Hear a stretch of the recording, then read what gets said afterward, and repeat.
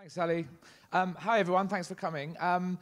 This actually looks a bit like blind dates, so if you think you're in the wrong room, we're actually talking about financial well-being. But yeah, I mean, I'll give you a bit of background initially. But does anyone know? We're quite interactive as well. This is going to be more of a chat, and obviously nothing about really us and Wagestream, and much more about NHS Frimley and how they think about well-being strategies, and especially sort of financial well-being.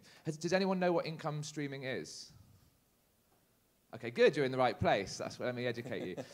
So basically, it's a new technology emerging that will allow any employee of a company to have access to their earnings as they earn them. So no form of debt or credit, merely allowing people or giving staff liquidity back between pay cycles with the real, remit that they don't go into debt. They don't have to incur overdraft fees, credit card debt, or the worst thing in anyone's life is to take a payday loan. And giving that cash flow back to staff is something that a lot of companies are looking at, especially when you have a lot of shift workers, a lot of people on lower incomes. Can you give them that liquidity back and help them get through pay cycles? And it's all done really through contracting with a business and allowing their staff to have access to an app to enable them to do that.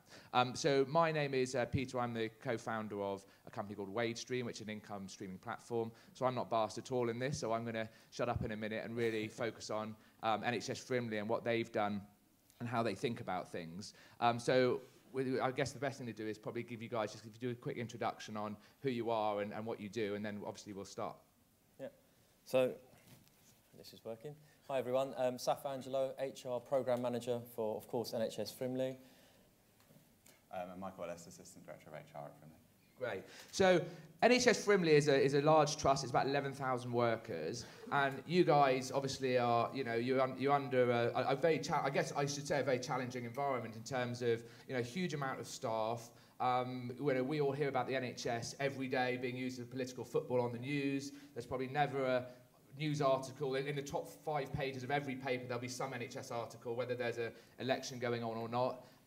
So obviously, I think everyone appreciates you guys have a lot of challenges in terms of just day to day, and also, how it'd be great just to give everyone a bit of an overview of how do you guys actually get through a day, bearing in mind all the pressures that happen to you, and how do you think about strategically looking after staff or implementing wellbeing solutions. But just give people a bit of a day in the life, if you want. I mean, is anyone here from the NHS or anyone from healthcare? Okay, good. This will be good.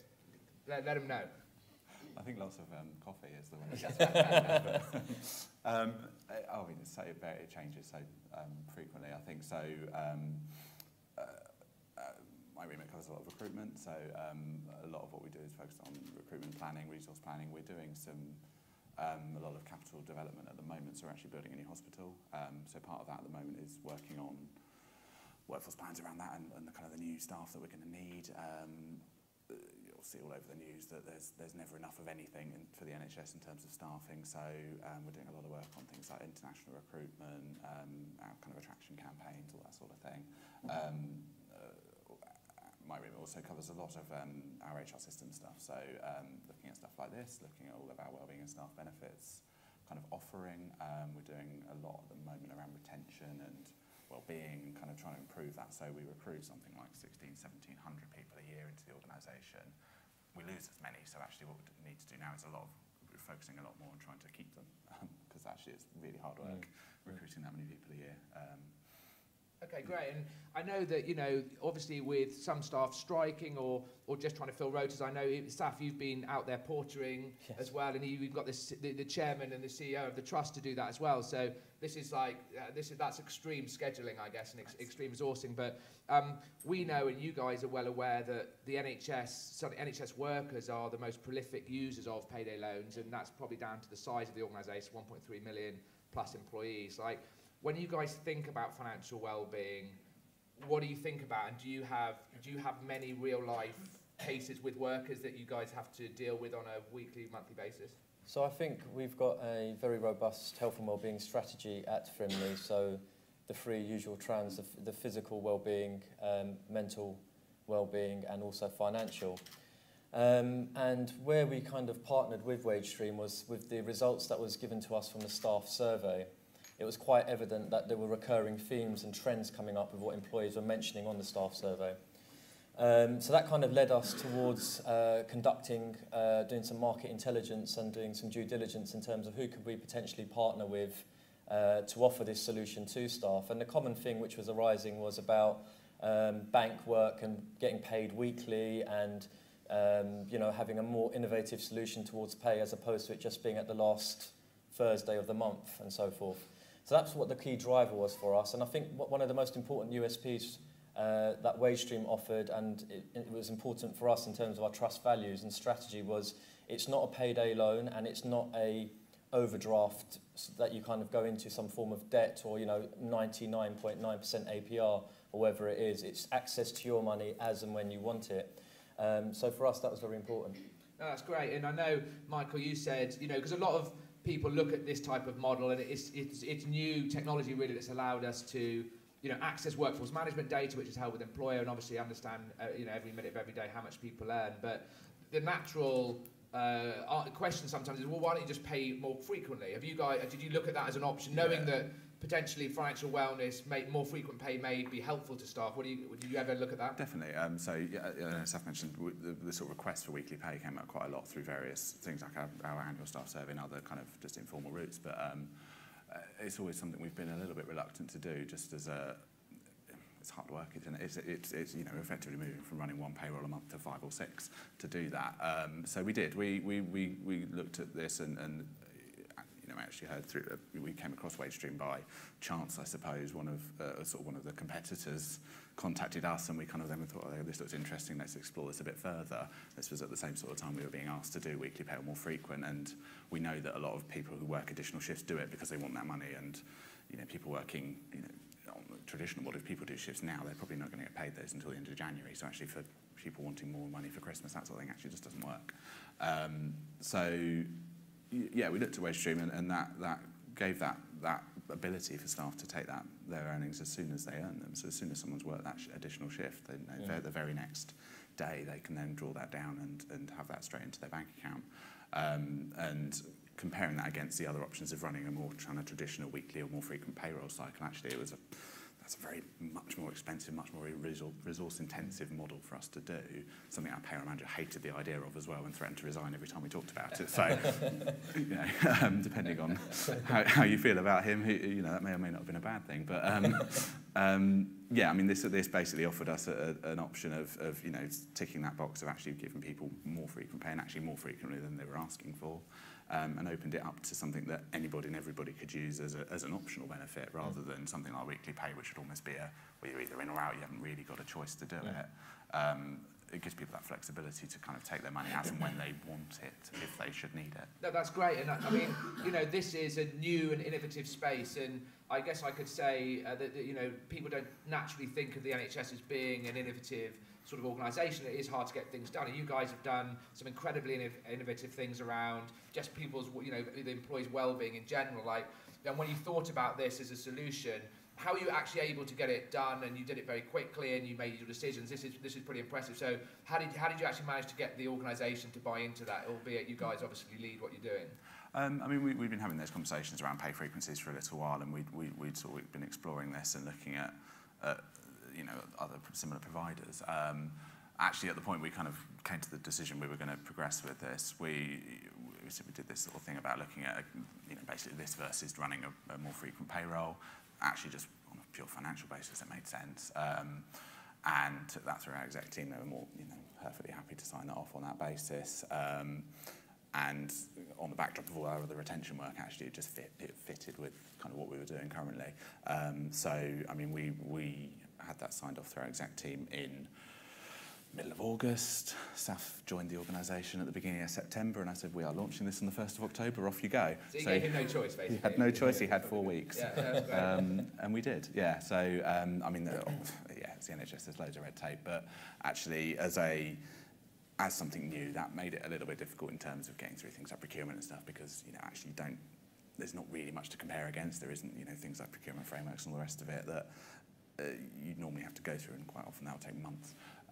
So a lot of that was kind of selling that on the basis this is kind of new, it's a pilot initially, we're trying something out, and actually that helped us get it through a lot of that kind of red tape quite quickly. And actually the return on investment for doing it, you know, within the year, and in terms of our turnover, it should more than pay for itself. No, that's great, and I think, you know, when you look at, you know, everything, any wellness strategy really is about staff engagement and how you increase staff engagement, and the outputs of that would be, you know, less people leave the organisation, more people are more productive, less absenteeism, all those types of things that come from better staff engagement. And Saf, when you look at like financial wellness as a strategy, or any wellness strategy really, like what are the outcomes you're actually looking for in the business? Because no, you're never going to do anything that you don't see there's going to be a positive outcome. So what do you think the outcomes are? And I know it's early days, but what's the sort of strategy around that, or the incentive to do something like this? I think that's a good question, Peter. But I think firstly, I think in terms of sickness absence, I think it'd be less presenteeism, increase in outputs and productivity. So hopefully that is something that we're moving towards. It's very early days because as shared with you all today, we implemented Wagestream on the 1st of October, and just adding on from what Michael said, I started in the beginning of September, and I now look back at it and think, how on God's earth did that happen in 4 weeks? It's unheard of. For those working public or private sector, we all experience information governance, we all experience internal communications, and we all experience procurement delays and so forth as well. But it moved at the speed of light and at pace. So 4 weeks to implement is quite a very tight timescale, but it happened. So so that was good. But going back to your question, Peter, yeah, I think it will be an increase in productivity, sickness absence, and we again we look at the kind of data that comes through, certainly from Frimley, and when we're looking at sickness absence, it's kind of the usual trends that are emerging, and it seems to be moving more towards mental and financial well-being as opposed to what it was once upon a time ago, and it used to be physical well-being. And when you're looking at the clinical codes, that's certainly the trend that's emerging. So this is one of the reasons why also we thought we need to put some sort of intervention or measure in place. I think something like 20% of our sickness absence is stress related, and certainly a significant proportion of that will be down to financial stress. Yeah. And that doesn't, I suppose, cover where people are going through financial stress and that impacting them at work as well, because people will be thinking about that, and that will be kind of playing on their mind all throughout the day. So that impact on productivity is potentially huge. Great. And is anyone here today looking at you know, as in wellness strategies around mental well-being or financial well-being? Is anyone actively looking at these types of things for the business? Because I know one of the challenges, and we work with quite a few different companies, is actually once you put something in place or have something live, is actually communicating it and making sure at least staff are aware of it. Many of these wellness solutions are voluntary, so people can choose whether or not to use them, and that's fine. But actually, you know, it's actually getting people to understand they're available, which is always one of the major challenges, I guess. So how do you guys look at that type of thing, and what have you deployed any strategies that work? I know, you know, with GDPR, sometimes it's harder to do these things than you'd imagine. Yeah, I mean, I think, you know, ideally we would have loved to just sign everyone up automatically and say, this is here you go. But as you say, GDPR and other things kind of make that quite difficult. Yeah, Saf, I think you had a bit of a nightmare with comms, is fair to say. Yeah, we experienced a lot of challenges with our internal communications, and again, I think it's mainly because we were moving at pace. So, of course, their timelines weren't kind of in sync with our timelines in terms of launch and implementation. How we've kind of gone, not around that, but what we found quite effective in terms of marketing is the direct marketing approach. So, believe it or not, and I'm surprised by this, but leaflets and flyers and direct marketing to actually going into sort of hospital breakout areas, going into restaurants, going into staff breakout rooms and so forth, and literally just handing out leaflets with QR codes on there to say, here's Wagestream, here's our product and so forth, and it works. And I thought we moved away from this about 10 to 12 years ago because, you know, the world, everyone talks to you about digital in inverted commas and, you know, digital concepts and Instagrams and Facebooks and LinkedIn's, and, you know, everyone talks about these social media platforms, but honestly, the leaflets seem to have been very, very successful. Direct marketing. That's great, and I think when you look at, again, these types, and you know, we're one of a number of different companies doing this type of thing, but when you look at, you know, financial well-being in particular, because this is what this session's about, what type of behaviours do you want to start seeing with staff, and what sort of positive outcomes are you looking for? And I know it's early days, but I know as an NHS Trust and a large one, you guys are quite unique in terms of, you know, huge amount of shifts and rotas and different staff workers and different. I mean, I can't even get my head around how you manage all that. But what you know, what sort of outcomes are you guys looking for, you know, from now and in the future? I think a more harmonious workforce, but importantly, giving our employees the options to be able to get paid as and when they need. So I think I mentioned a few questions ago about it not being a payday loan, but also it's important to mention that life occurs and life happens for many people. We're obviously very, coming up to a very close road up to Christmas. Someone's car's broken down, your tyres need to be changed, your boiler's packed up, your washing machine's gone. Life happens, all of those things occur. And they're not necessarily things that you budget or plan for, because they're obviously things that happen in an emergency. So it's great to be able to give our staff and our employees an alternative, compelling alternative, as opposed to it rather just for actually go and contact a payday loan or go and rack up your credit card or whatever it would be. So I think it's really important to have that option for staff. So we're empowering our employees by giving them this financial solution. Great. There's some questions behind me. Yes. Okay. Yeah. So I guess the question here about kind of balancing that with education for employees in terms of how good financial management is in place. Have you kind of done much in that area alongside this? Actually, Wagestream itself includes some elements of education as part of the platform. So actually, even if you don't use the streaming, there's articles and things through there that people can use, and it is some of that simple thing: how to budget, how to read a payslip, how to deal with that sort of thing. Separately to that, we also have an employee assistance program, so that includes a route for people to actually have that kind of counselling route for when they've got issues that they need to talk to people about. We're also looking at a range of other kind of more broader sort of mental and financial wellbeing offerings, so we are looking at more in detailed financial education as well. Yeah, it's one of the, and it's not something for everyone. I think, and as Saf mentioned, people are going to have different things at different points in their life. So it's trying to provide something that kind of gives everyone that access as and when they may need it. And it's not something, it's there as an optional thing. It's not for us to try and force it at people, because it's quite a private thing. And actually people don't want to come and talk to, people are reluctant to come and talk to their manager or to their HR about something like it. So something like this actually is something that's just there, and if people want to use it, they can. We don't necessarily have to know that people are going through financial difficulty and that sort of thing. So it avoids that process of people having to come to payroll and say, actually, I'm really struggling, can I have an advance on pay? They can just go straight and use that, and we essentially we're none the wiser. Yeah. I totally share that, because we have similar things that how do you measure success? Because, as you say, in the GDPR world, you don't know individually what people are engaging. So have you got... For us, for us, it's going to be looking at our turnover, our retention rates. So as I mentioned, we lose something like 1,600 people a year, so it's about 13% turnover for us. So actually seeing a drop in that, and there's all sorts of measures on how you measure what turnover costs and things on recruitment costs or the cost of training up people, etc. But for us, something like if our turnover drops by 1%, that's 100 less people leaving. That's 100 less doctors and nurses that we've got to recruit. So that's huge. Also things like how many additional shifts people work, so actually hoping that we see an uptake and things like that. And I think it's fair to say in our organisation, not getting too hung up in the measurement, a direct line of sight is very, very difficult in this area, isn't it? But it's going back to purpose, it's the right thing to be doing for your employees. So thank you everyone for your engagement. Thank you for sharing all of your knowledge and experience. Thanks, Michael. Thanks, Saf. Thank you. And you're hanging around if there's questions later If there's today? food, yes. If there's food, feed them food. All right, thank you very much.